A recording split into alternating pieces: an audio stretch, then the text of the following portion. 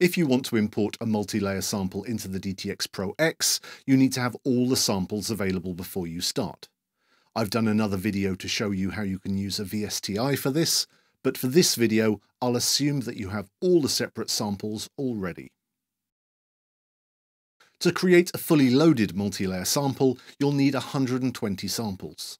This would be 40 head samples, 40 rim shot samples, and 40 cross-stick samples. But realistically, it might not be necessary to have 40 cross-stick samples, but you can if you need to. You need to make sure that all your samples are edited correctly. You need each sample to start right at the start of each file, and you want to remove any empty space at the end of each sample so you aren't wasting the module's sample time. This takes a bit of time, but it makes the final results much better.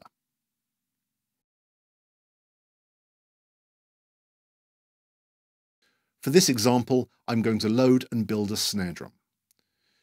So let's assume that you have all your head samples in one folder, all your rim shot samples in another folder, and all your cross-stick samples in yet another folder. The module can make 10 dynamic samples, from quiet to loud, into one user voice in Yamaha speak. This means that if you load in a single user voice onto a pad zone, the module will choose the sample inside that user voice that is closest to the dynamic you have played and will play that sound. However, you'll soon notice that the same sounds are repeating, as it is just one sound per dynamic layer. To get around this, the module can alternate up to 4 user voices, called A, B, C, and D, using the alt or alternate mode. This means that the first sample will be chosen from user voice A, the second from user voice B, and so on. So the same sample is never repeated twice in a row. This makes the final sound much more realistic. So say I have 40 head samples from quiet to loud, and I have named them 0, 1 to 40. 0, 1 is the quietest and 40 is the loudest. I share the samples between 4 files, named A, B, C, and D, so that each file gets an even number of samples from quiet to loud. So for example, sample 01 goes into file A, sample 02 goes into file B, sample 03 goes into file C, sample 04 goes into file D, sample 5 goes into file A, and so on until each file has 10 samples in it. Each file, A, B, C, and D, will make one user voice. Each zone of the pad will have 4 user voices. You need to rename the samples, so firstly the module knows where to put them, and secondly so you know what they are and can find them later when you are putting everything together.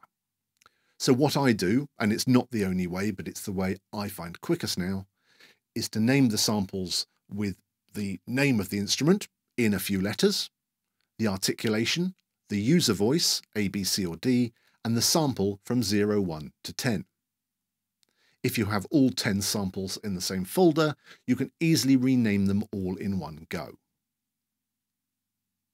It is important to name the samples 0, 1 rather than just 1, as if you do not, the module may put your loudest sample, 10, in the quietest position because it thinks it's actually 1.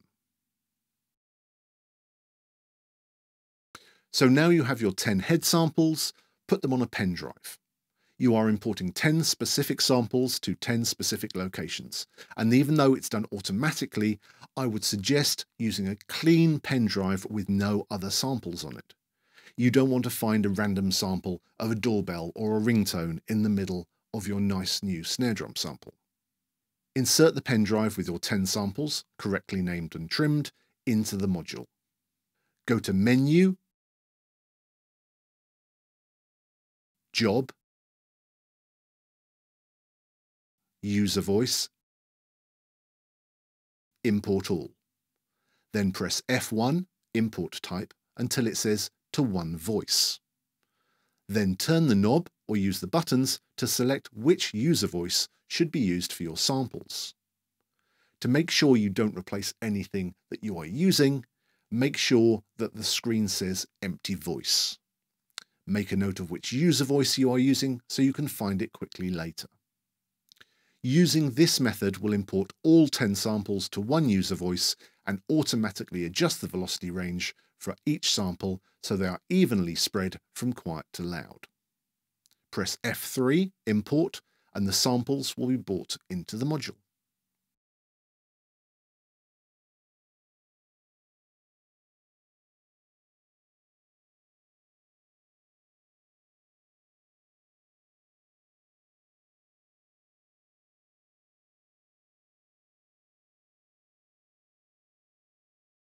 Let's check that the 10 samples have loaded correctly and that you've got the names correct.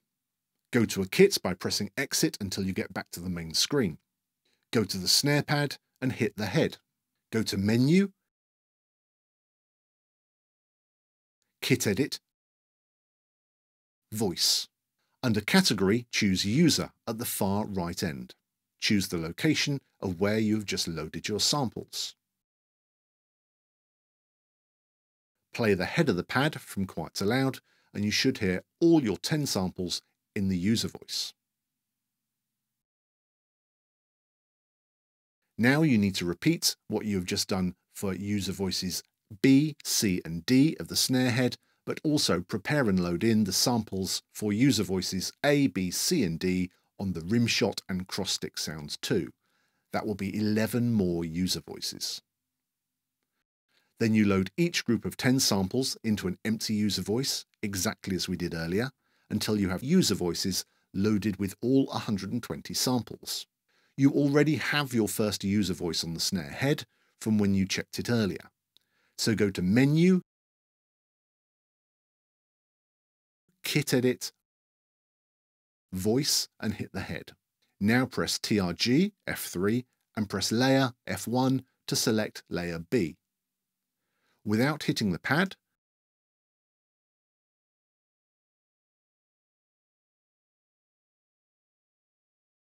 press Exit, change category to User and voice number to where you have put your snare head user voice B voices. You have now added Layer B, the second round robin or repeating sample, onto your snare head. Now press TRG, F3 and press Layer, F1 to select Layer C.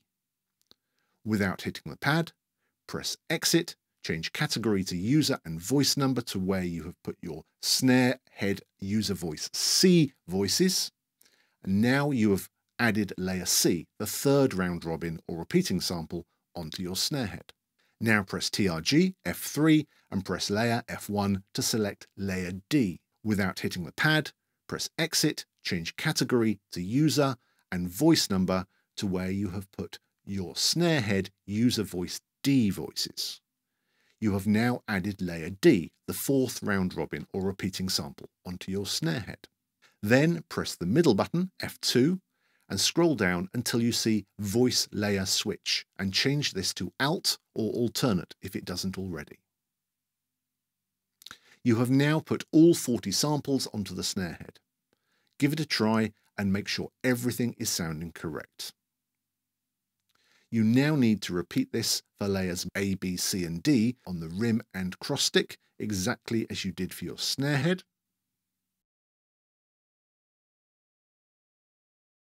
You might notice that your lovely new sample voice feels a bit different from the internal voices, and with good reason. Unless you happen to record your new samples in exactly the same way as Yamaha recorded the internal samples, they will have a different velocity curve. Because of this, you might, but not always, need to change the velocity curve of the snare pad when using your new voice. Or you can change the curve internally.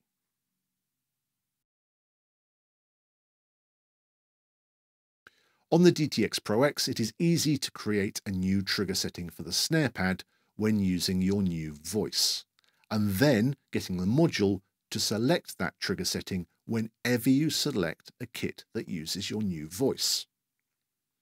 Firstly, select a kit that uses your new voice and go to Trigger by turning the Mode Select knob.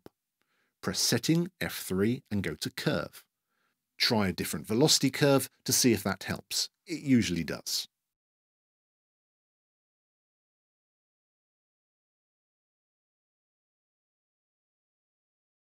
You might need to increase the lower dynamics to compensate as well. So go to pad type and increase minimum velocity to increase the lower end volume until it feels right.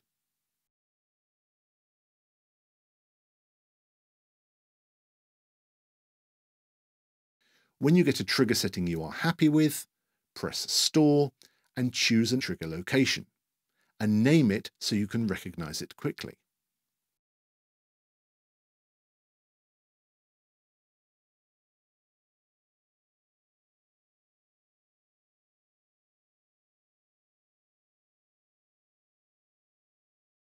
To make the module always select the correct trigger setting when you use a kit which uses your new user voice, do this.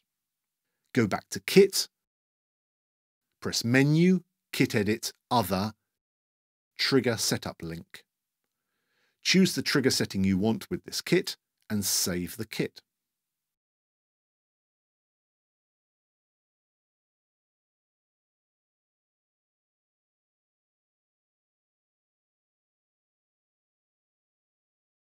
Now, whenever you choose this kit, the module will select the correct trigger setting so your snare will have the correct dynamics.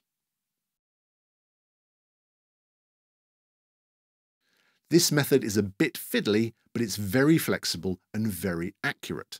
And when you find the settings which suit you, you can duplicate them in the future for all other samples you import. Go to Menu, Job, User Voice, Voice Edit, and select the first voice that you want to change the dynamics of.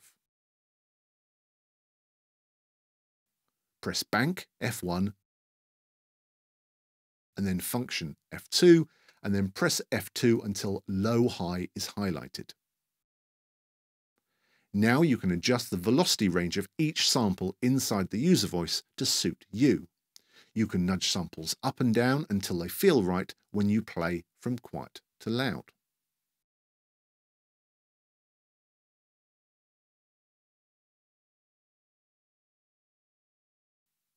The only two things to make certain of is that firstly, every velocity level from 1 to 127 has a sample assigned to it, so you don't have silent holes in the user voice, and secondly, make sure that only one sample is playing at a time, that there is no overlap.